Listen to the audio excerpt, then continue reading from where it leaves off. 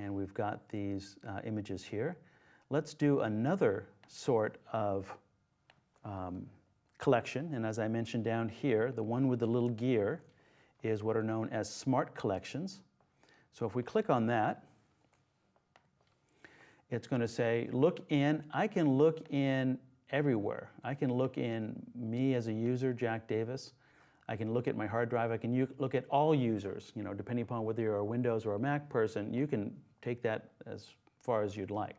So this would look everywhere on my computer, including all my external hard drives. And I can say that what I would like for you to do is the parameter is I would like for you to look for keywords contains Pano.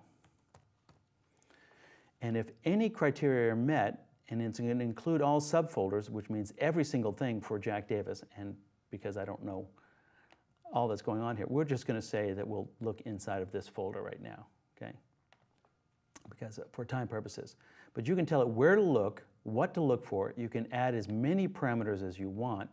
That maybe I've got this, and I've got my document type is I'm only interested in JPEGs or something like that,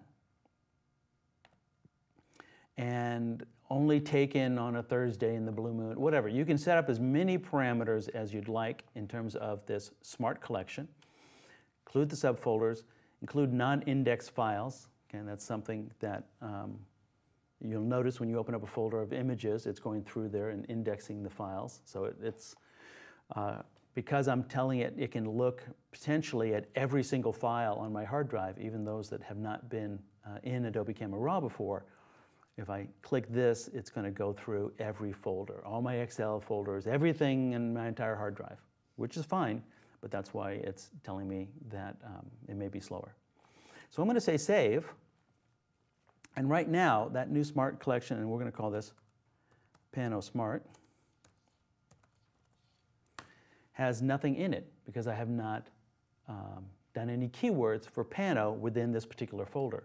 So if I go back as an example, and we're going to do something here, okay? And let's go ahead and we're going to take these images and go over to keywords, and we're going to come over here and we can add another keyword. These are ones that are built into it, people, places, things. And I'm going to hit a little plus, and we're going to call this Pano. Was it Pano or Panos? I think Pano is what the keyword was. So I'm going to come up here and I'm going to click on the checkbox. So I've just made a new keyword. I've applied it to all these images. So now if I go back to Pano's Smart, it is, and I think that I actually had those images selected. So let's go back up there. Make sure that I had them selected. Yep, that is.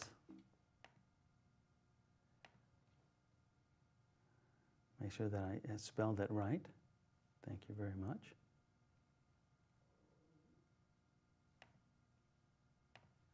And then go back to our Smart Panos, then those images are there. So every single time that I add that keyword to any image, it will automatically come in here. A great example of this is something like putting in the word portfolio, okay, keeper, whatever. Then you will automatically always have a folder of portfolio. All you need to do is keyword it.